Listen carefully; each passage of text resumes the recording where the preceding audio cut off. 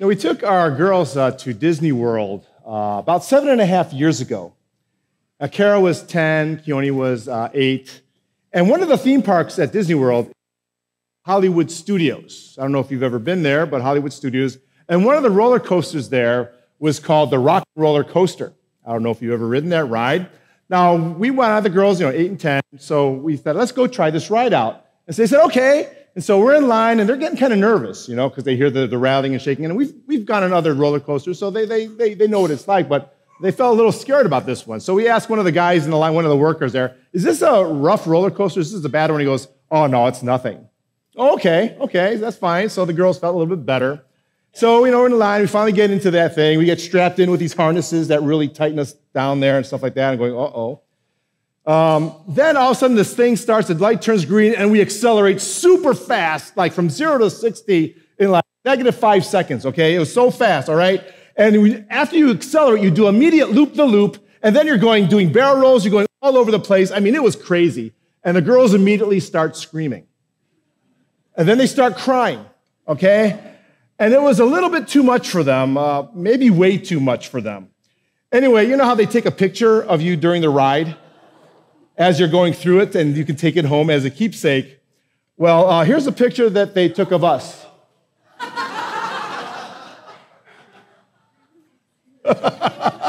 That's my favorite picture.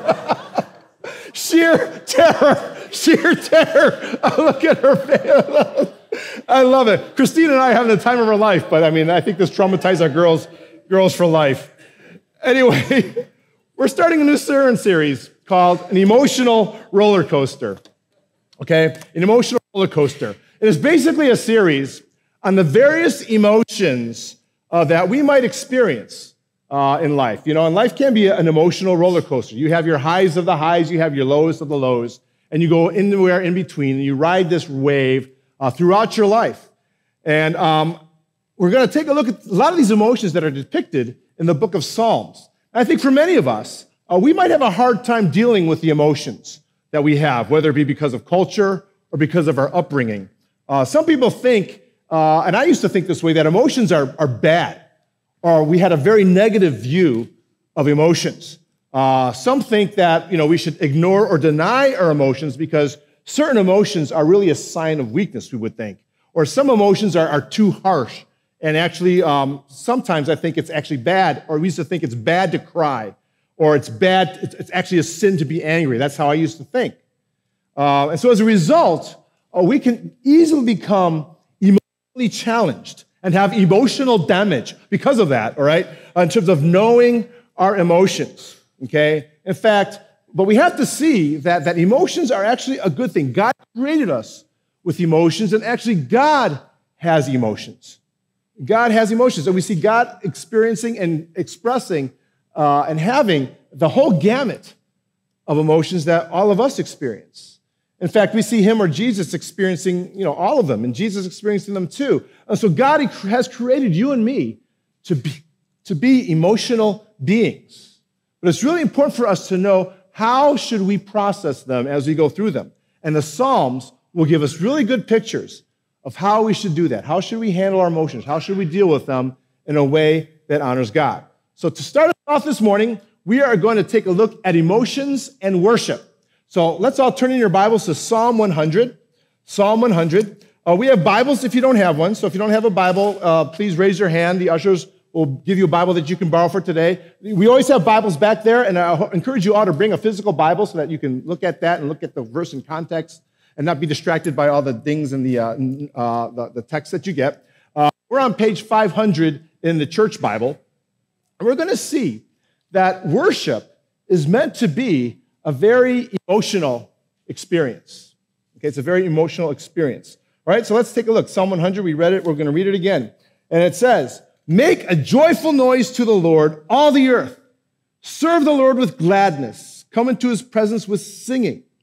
Know that the Lord, he is God. It is he who made us, and we are his. We are his people and the sheep of his pasture. Enter his gates with thanksgiving and his courts with praise. Give thanks to him. Bless his name. For the Lord is good. His steadfast love endures forever, and his faithfulness to all generations." So the first thing that we see here is that we need to engage your emotions in your worship. Just see the emotions. This is a call to worship, and just see the emotions that are expressed in this psalm. It says, shout joyful, make a joyful noise to the Lord. And that literally says, shout to the Lord. Okay? Now, the word is a very emotional word in the original language. Okay? It's used to shout in all kinds of situations. It could be used as a shout of triumph. It could be used as a shout of distress. We had a volleyball tournament yesterday. We had a team that played in this volleyball tournament for churches all over Chicagoland. And our church, we did okay. Our church had a team, and Keone and I went to watch and support them along with several others. Okay? And it was a very emotional time for all of us as we watched this game. Okay? When someone on our team made a great play, all right, there was a shout of triumph. Yeah, great hit, great block, way to go. But then, we lost the point. There was a shout of distress. Man, you stink. No, we didn't say that, okay? But, it's like, oh, no, we missed it. It went out or something like that, okay? But, man, I was very, very proud of our team, okay? We made the playoffs, but we lost in the first round, but they did really well. But here in this passage, the shout is a joyful shout, the shout of triumph. It says here, gladness, serve the Lord with gladness. And gladness, this is a festive type of happiness, okay? When you're celebrating something special, okay? Think about graduation parties or birthdays or a wedding. Everyone is happy. There's a sense of gladness for that. It says later on in verse 2, come before his presence with singing. And this is more than just singing a tune, okay? It's a very, it has this idea of shouting again. And again, it's a very emotional word in the original language, okay? There's an excitement. There's an enthusiasm. There's a very celebratory atmosphere that's being commanded here. It says later on, enter his gates with thanksgiving. Okay, true thanksgiving also has that heartfelt sense of gratitude. And it says also, enter his courts with praise. Praise is enthusiastic compliments for who God is and what he has done. And it's different from thanksgiving, which is recognition and gratitude for what the Lord has done for you personally, where praise is just complimenting God for who he is and what he's done. So from this psalm, we see that worship is meant to be a very emotional experience as we come before the Lord. So I want to ask us, how has your heart been in this worship service as we come before the Lord this morning? What did your heart feel as we sang these songs and as we prayed the prayers? Was there real enthusiasm? Was there real joy and gladness and thanksgiving and praise in your heart? Or were you just here, just going through the motions? Now, please don't fake it, okay? The last thing that God would want is for us to fake our emotions and our feelings toward him. How would you like if everyone faked the being excited about you? We don't want that. But God knows your heart, okay? So you can't fake him out. So my encouragement to all of us is to allow these emotions to be felt and experienced in worship as we come before him each and every Sunday. Because when emotions aren't stirred, ask the Lord to help you to really feel the truth of these things. John Piper writes this in Desiring God. The engagement of the heart in worship is the coming alive of the feelings and emotions and affections of the heart. Where feelings for God are dead, worship is dead. Without the engagement of the heart, we really do not worship. So worship is not worship if we don't truly engage the heart. And so if it's felt here, though no matter what you are doing physically, you are not worshiping the Lord, and he is not pleased. And Jesus said this to the Pharisees in Matthew 15, 7-9. He goes, you hypocrites, well did Isaiah prophesy of you when he said, this people honors me with their lips, but their heart is far from me. In vain do they worship me, teaching his doctrines, the commandments of men. So even though they were worshiping with their mouths and singing or saying right things, their hearts were in the wrong place. And Jesus calls them hypocrites. So we really want to make sure we strive to worship with our heart. So again, did you feel anything? Do you feel anything when you come before the Lord to worship him? And not only should we engage our emotions as we worship, but I want us all to feel free to express your emotions as you worship. We are free to express them in stadiums, right? In football games, and softball fields, on golf courses, in our homes. But why not in worship? Why can't we freely express ourselves in worship? Again, yesterday's volleyball game, great shot. Yeah, there's clapping, there's excitedness there. So we have permission here to lift your hands, to bow your heads, to close your eyes, to smile, to laugh, to even cry as we worship, or to kneel. Allow your heart to be moved as you worship. Then express that to the Lord. And for those of us who are Asian, the culture teaches us to suppress our emotions, to control our emotions, especially in worship. So my friend says, for us, we have 2.5-foot worship. It's either sitting or standing. So it's about 2.5 feet, right? That's the extent of our worship. And sometimes, we tend to look down on those who are more emotional who are more expressive. I know I did when I was a lot younger. I think when a person was raising their hand, what a show off. Or I think, you're weak because you're emotional. And so I would kind of look down on people like that. But then there's a story in the Old Testament about King David in 2 Samuel. King David was dancing and leaping before the Lord in celebration and worship. And his wife, Michal, she despised his outward display of emotion and told him so. She says, "You're making a fool of yourself." And David said, "I'm willing to do this before the Lord, and I'm willing to become even more undignified in my worship for the Lord, to show my excitement and express my excitement to the Lord." And because she looked down on King David's lavish expression of emotion to the Lord, Michal, his wife, ended up becoming childless for the rest of her life. That's seen as a major curse back in the Old Testament. Because she looked down on someone who was so expressive in his worship of God, she was cursed. So we can't judge other people for how they worship. But let's make sure we seek to engage our emotions in adoration and worship as we come before the Lord, and feel free to express them. Now, again, try not to distract others, and don't do it to show off, and don't fake it, okay? But pray that the reality of God grows in you so much that you would be truly moved in your heart and be willing to express that to the Lord. Because remember, true worship involves your heart. So put your heart into it. The second thing that's really important, though, is we need to make sure you base your emotions on the truth.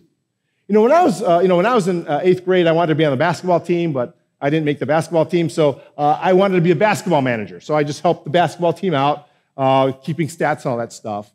And so while I was doing that, I started getting these notes that were handwritten notes that my friend would give me. He was another basketball manager. He would give me these notes, and they were signed Cheerleader X.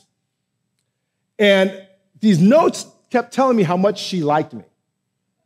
Okay? Cheerleader X. She wouldn't say her name. And so I asked my friend, "Who is this girl? I need to know." And I was really, really excited because, all the cheerleaders are pretty cute. Okay, so I kept asking him, but he said he was sworn to secrecy. So, for I don't know how long this went on, for maybe a couple weeks. But it turns out that they were playing a joke on me. Okay, the cheerleaders were actually writing the notes, but they were just goofing around, and he would give it to me, and just to I don't know, just to manipulate me and to give me emotional damage. Anyway, I got back at him because I beat him in the chess tournament, and I won the championship through that, but that's how I got back at him. But anyway, I felt like a fool, okay, because I got excited for a lie. No one likes to fall for things, okay? No one likes to have others play with their emotions, right? So it's easy for us to be kind of guarded with our emotions. You want your emotions to be reacting to truth, not lies. So, our worship of God is not just a purely emotional experience. It's an emotional response that's based on reality and truth, not wishful thinking. Okay, verse 3 in Psalm 100 says this: "Know, that's using your head. Know that the Lord, He is God. It is He who made us. We are His people and the sheep of His pasture." Okay, so we are commanded to know some truths about God and to base your emotions upon these truths. So what are these truths? One, He is God. And the word for God carries with it being a ruler, being a judge, being a sovereign, being the supreme being. We sang about that. He is the only king forever. He is far above us. He is in total sovereign control. And because of that, He deserves to be worshiped and revered. There is no other. It says here that he made us. He is our creator. Without him, we would not be here.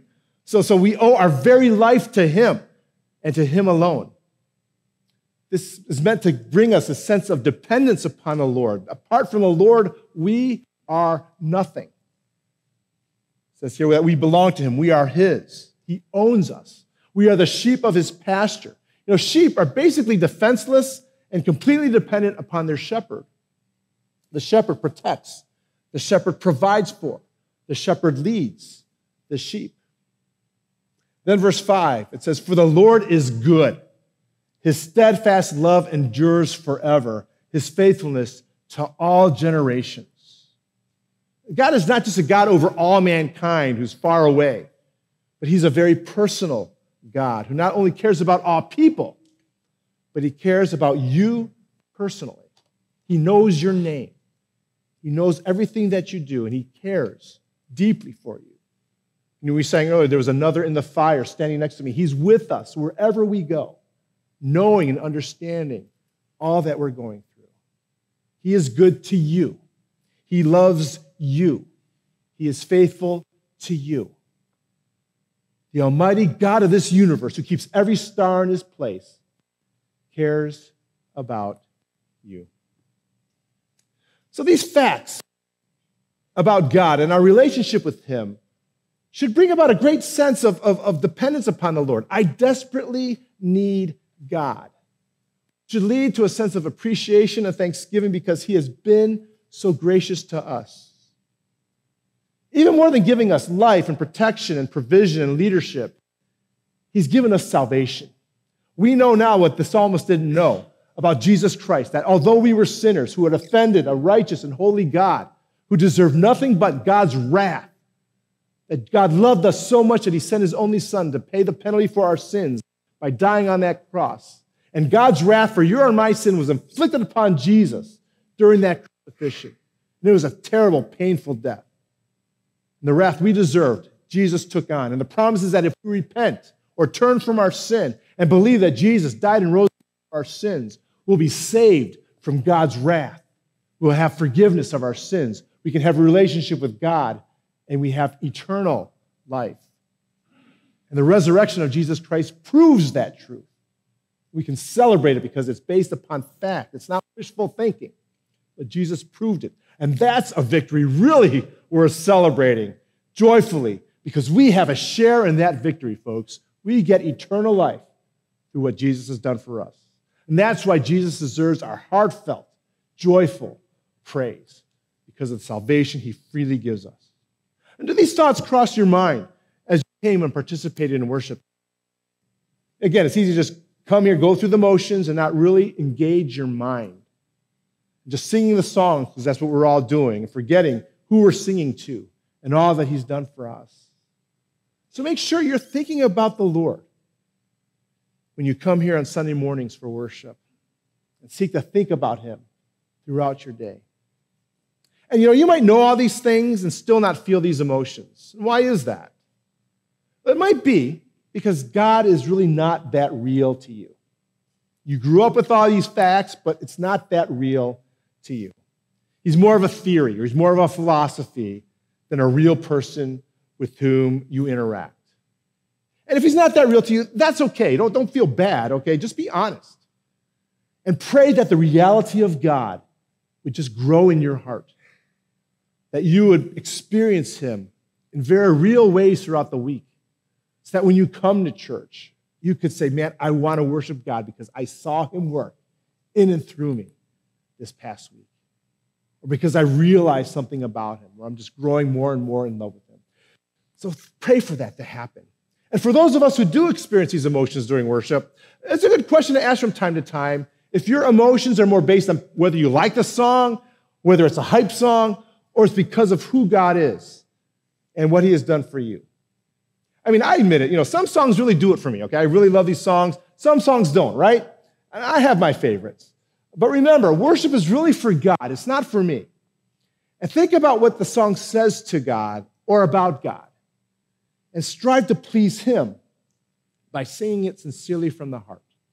Even if the song doesn't do it for you, just say, man, but this this is really to please God. And I really want to do that from the heart. Okay? So engage your emotions in your worship. Base your emotions on the truth. Third, make sure you prepare your hearts for worship. Verse 2 says, serve the Lord with gladness.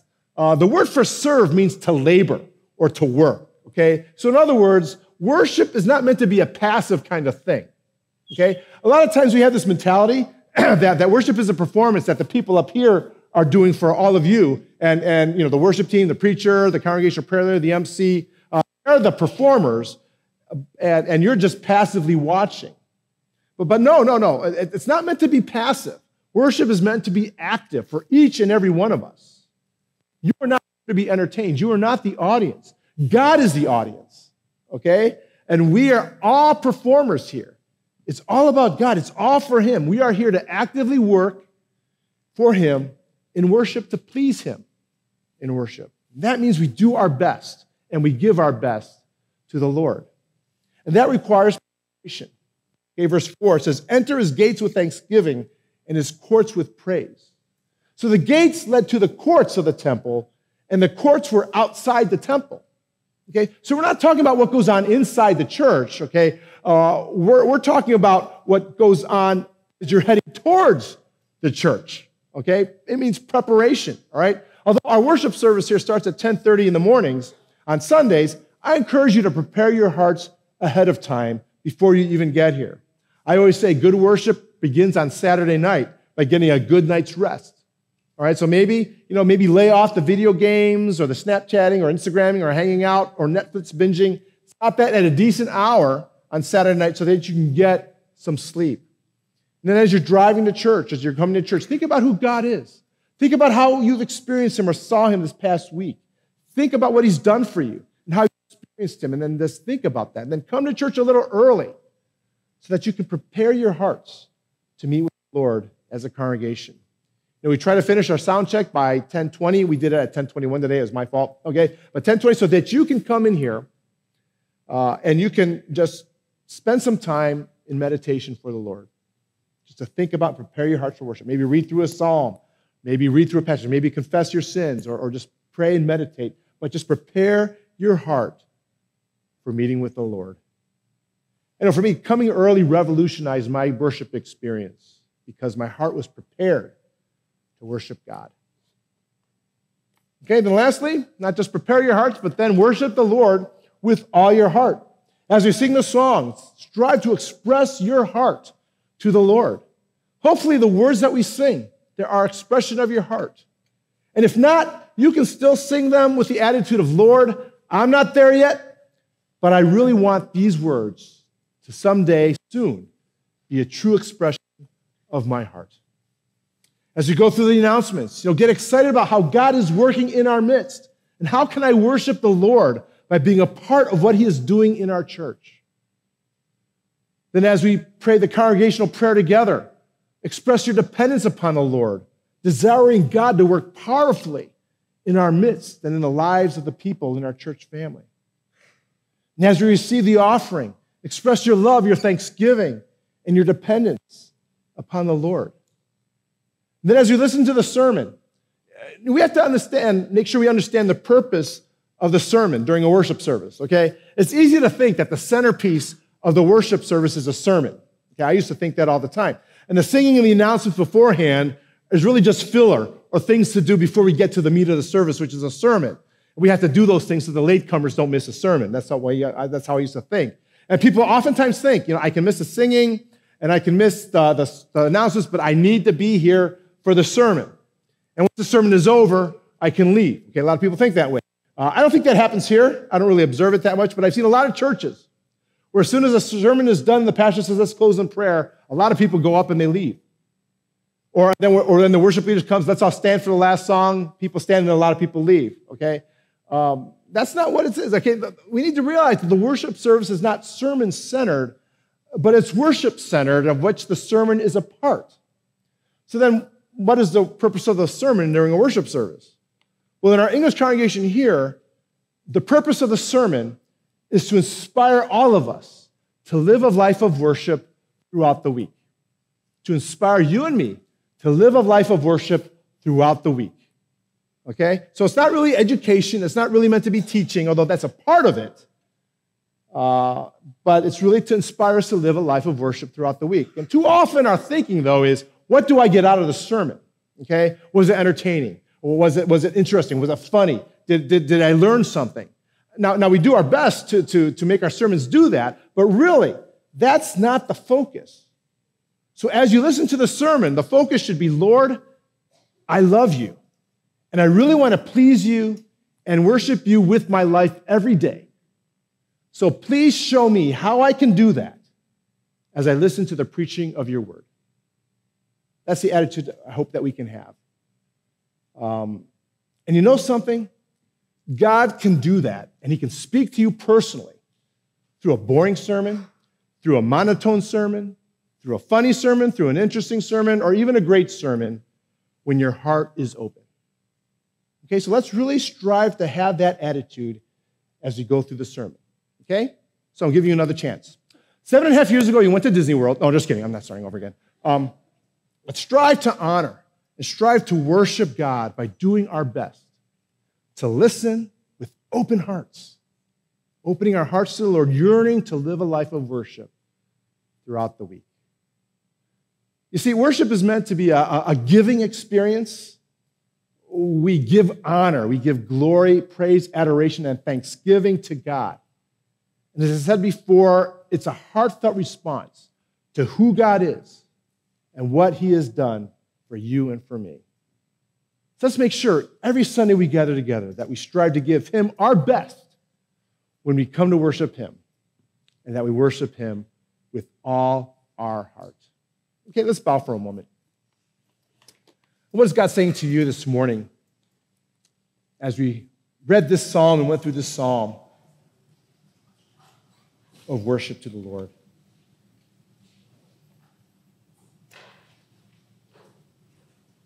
Has your heart been involved? Have you engaged your heart in your worship of him? Or have you just been going through the motions? Or just engaging your mind? So evaluate yourself these next moments.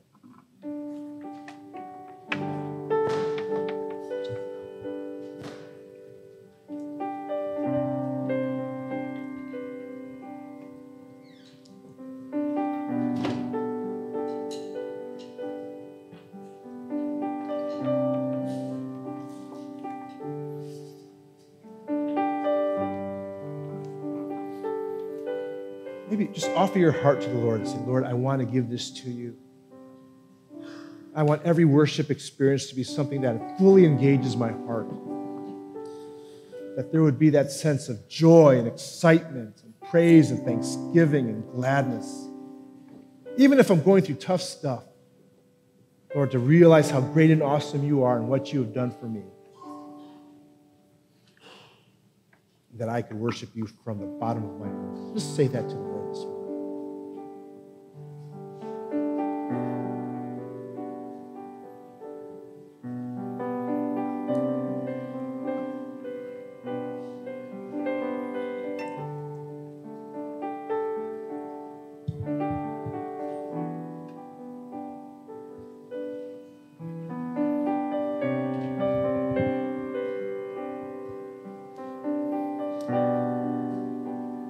God, you are our God. You have made us. We are yours. We are your people. We are the sheep of your pasture. You are good. Your steadfast love towards each and every one of us endures forever, and you are faithful to us. Lord, forgive us if we have not realized the greatness of your love and your grace towards us and how awesome and powerful you are. Lord, I pray that as we grow in our relationship with you, that this would really touch our hearts in a powerful way.